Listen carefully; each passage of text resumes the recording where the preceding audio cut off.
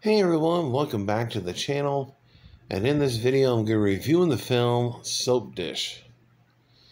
It was released on May 31st, 1991.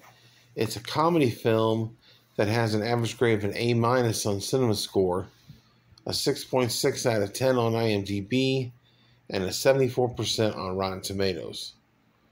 Roger Ebert gave it 3.5 out of 4 stars. It was directed by Michael Hoffman and stars Sally Field, Robert Downey Jr., Elisabeth Shue, Kevin Kline, Whoopi Goldberg, and Carrie Fisher. And in this movie, we have Celeste, who is an aging soap opera actress, along with her show, which is in decline. The producer, played by Robert Downey Jr., along with another upcoming actress, try to throw her off her game by getting her in different situations to try and get her fired. And along with that, we have a new actress that comes in, Lori, played by Elisabeth Shue, who's dying to become an actress on this soap opera and wants her chance. And then you have other characters in the mix, of course. Rosie, played by Whoopi Goldberg, Betsy, played by Carrie Fisher, and you have Dr. Randall, played by Kevin Kline, and David is played by Robert Downey Jr. Right off the bat, this movie, I was really interested because of the star power, and I didn't know what to expect because I didn't watch the trailer.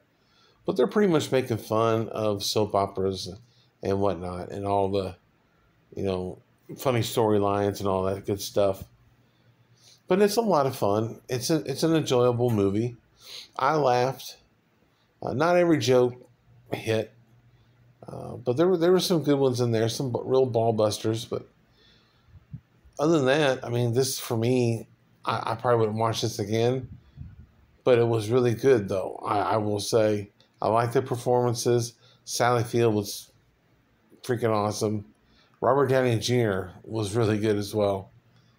And this was just a lot of fun. For a one-time watch, I would give the movie a 9 out of 10 and 2 thumbs up. So in the comment section below, if you've seen it, give me your thoughts and opinions. If you're new to the channel, don't forget to hit the subscribe button, hit that notification bell, and if you like the review, hit the like button. But yeah, they're trying to get her fired and replaced.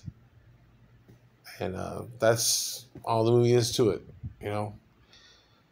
So definitely check it out. Thanks for watching. Stay tuned for many more movie reviews, and I'll see you guys in the next one.